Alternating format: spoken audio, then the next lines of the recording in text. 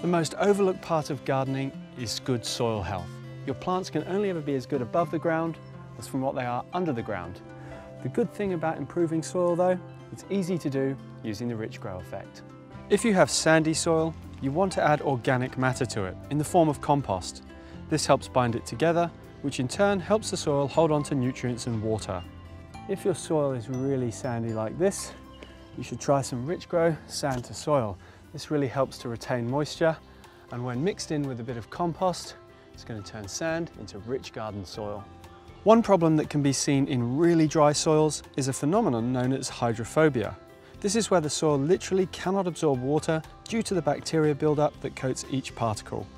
I don't have it at my place because I regularly use a soil wetter.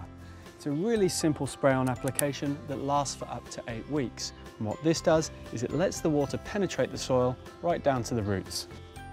If you have a heavy clay soil, again, adding organic matter in the form of compost will encourage worms into the soil to help free it up. Organic matter and compost is great for all different types of soil, including clay and heavy soils.